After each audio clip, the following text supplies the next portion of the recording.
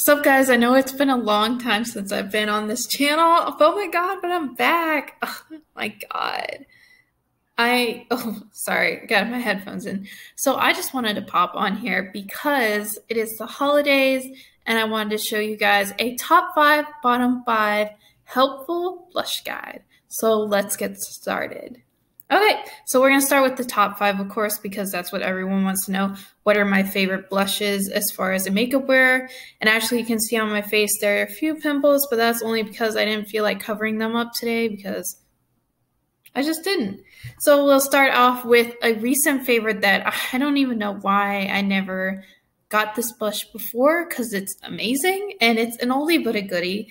It is Milani's Luminoso. Gosh. It's beautiful, just beautiful. Now I see why everyone loves this blush because when you put it on, it just gives a beautiful, healthy flush on the cheeks. It has a little bit of a sheen, and that gives you sort of a highlighted sort of look. And it's just you can't see it on my hand very much. Oops, I promised.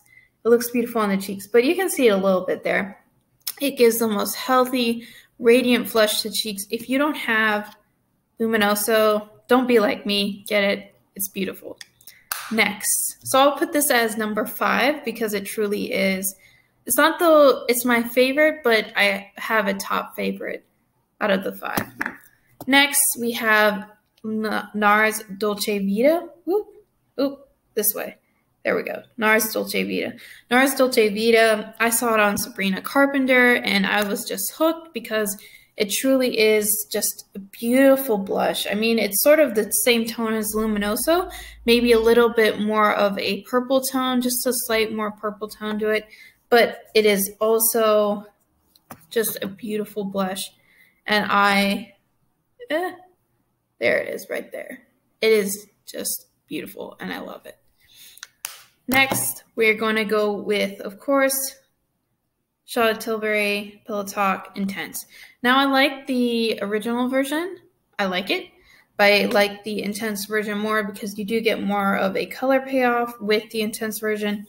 It's a little bit deeper than the original, and I find that I like that a little bit more than the original.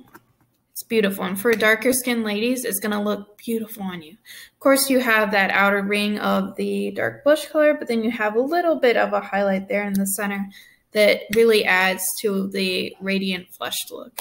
It's beautiful.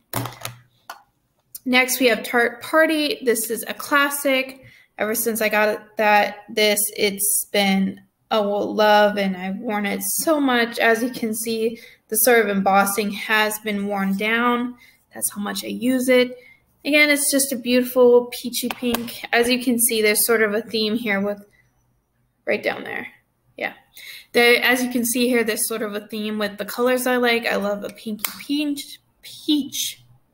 pink. And it just really lives up to the expectations that you hear about that color. It's beautiful. And then last but not least, number 1, in my opinion, is, again, another Tarte Amazonian Clay Blush. It is Exposed. Now, this one is like a deeper version of Party, and I love it just as much, and I will forever use it. There, right there. Hopefully you can see that. Okay, let's go to the bottom 5.